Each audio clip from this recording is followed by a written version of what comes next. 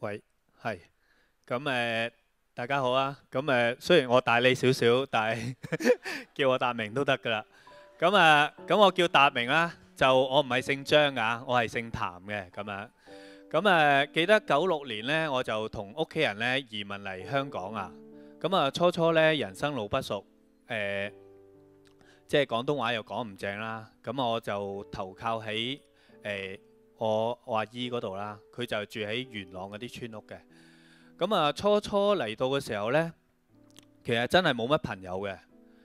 為咗有朋友，咁你點都要埋堆㗎啦。其實喺村裡面住呢，其實嗰啲朋友都唔係話好好嘅朋友啦。但係佢哋都好嘅，佢哋都教識我好多嘢，譬如飲酒啦、食煙啦、講粗口啦咁樣。慢慢咧，自己都養成咗好多壞嘅習慣喎。譬如咩賭錢啦，睇一啲色情嘅刊物啦，色情嘅光碟。其實偷嘢呢，我試過呢，因為我喺元朗大啊，其實我哋好容易就可以偷嘢噶啦。我最初呢係偷咩呢？偷隔離村嘅龍眼啦、荔枝啦咁樣。初其實呢，就去即係其實摘幾粒呢，我哋就走啦咁樣。慢慢呢個膽呢越嚟越大，可能攞住個膠袋啦，成袋摘啦，食唔晒就掉咗佢啦咁樣。之後偷咩呢？偷單車開始個膽越嚟越大啦。我哋攞住咁大把嘅鉗呢，去到元朗偷人啲單車。希望在座冇人係住元朗噶啦咁樣。就算係都唔關我事啊，係20幾年前嘅事啊。最差呢就係入屋偷。其實村屋呢係唔係成日鎖門嘅，入到村裏面偷咁樣。其實呢，上到中學呢，個自己嘅脾氣啊或者性情更加壞啊咁樣，更加同一班朋友呢加入埋黑社會。初加入嘅時候呢，其實都覺得好威啊！其實當其時呢，我哋係97年啊，我仲最記得97年呢最興播嘅係咩片呢？係啊，97古惑仔。其實塑造咗呢好多英雄人物啊咁樣，我都係其中一個啦咁樣。但係就係因為呢件事呢，就即係影響咗我一生啊！當其時呢，有個朋友呢，佢話好想加入黑社會，但係佢冇門路，就揾咗我做中間人。我就成功引薦咗佢入去啦咁樣。後來嗰個朋友呢，其實就想揾我幫佢出頭。我就約咗2、3個朋友呢，就過隔離班同人打交啊。我哋實打贏佢啦，仲打到佢喊添。嗰個人都好啊，揾翻20、30人嚟打翻我哋。其實佢揾嗰班人呢，全部都係金毛啦，有公仔㗎啦咁樣。哇！當其時呢，好驚啊，以為死梗啦咁樣。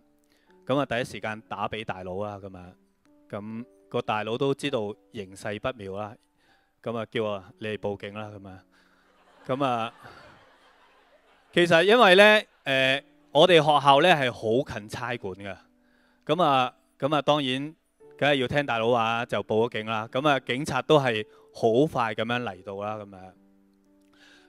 因為警察嚟到，我哋先冇事啦咁樣。但係呢件事呢，冇使我離開黑社會，反而令到我性情更加暴躁。我哋後期呢，再揾翻嗰人，再打多一次。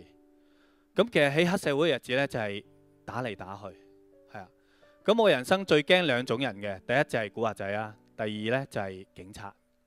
好多時喺元朗區呢，我哋都係俾古惑仔蝦啦，或者俾警察查身份證啊，經常性發生嘅咁樣。記得中二嗰年啦，就係有位代課老師啦。其實我估計佢係唔知我係咁壞嘅咁樣，邀請咗我去同一班基督徒燒嘢食啦咁樣。嗰次燒嘢食呢，令到我好開心啊！因為我覺得呢，嗰班基督徒呢，好純啊，係啊。以前我哋燒嘢食做啲咩呢？我哋飲酒啦、食煙啦、講一啲色情嘅笑話啦咁樣。但係嗰次同嗰班基督徒燒嘢食，我哋係做咩呢？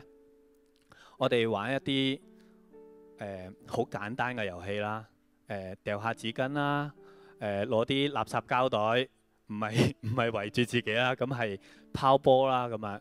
嗰次好開心啊！我真係俾佢哋吸引咗啊咁樣。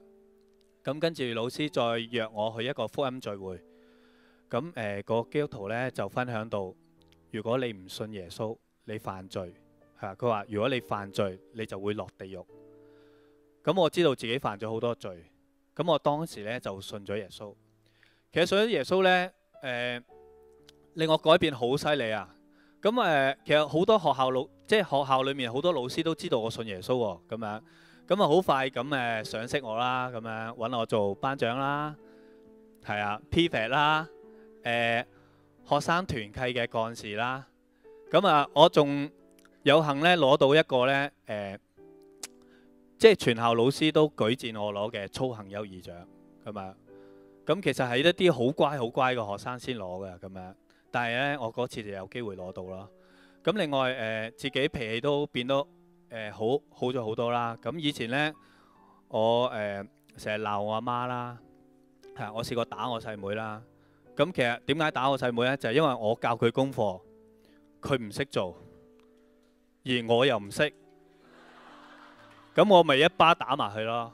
咁係啊。咁我覺得自己脾氣好差，但係又改唔到啊。但係感謝主啦，即係改變咗我啦。咁而家我同屋企人呢有講有笑啦。咁我阿妹而家都對我好好啦。咁我都係對佢好好嘅咁樣。咁記得06年呢，我自己仲去咗溫哥華啦。係啊，其實我去咗做義工啊，咁樣咁去傳福音啦，去幫人。咁12年去咗台灣，14年去咗馬來西亞同埋新加坡。咁18年呢，仲帶埋屋企人呢一齊再去多次台灣。哇！我覺得人生呢好有意義啊，唔係淨係即係好似黑社會嘅日子咁樣。我人生呢，我覺得呢，我可以幫到人，係啊，我都好想在座咁多位能夠認識主耶穌啊！多謝大家。